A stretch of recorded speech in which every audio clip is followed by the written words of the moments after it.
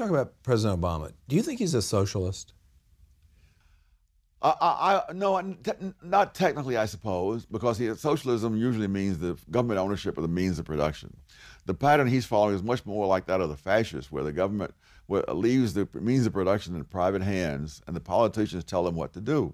And that's much more politically viable because after the government forces the private industry to do something and it turns out disastrously, you can always haul the people from private industry up before congressional committees, denounce them on television and so forth, leaving out the fact that it was you who forced them to do what they did.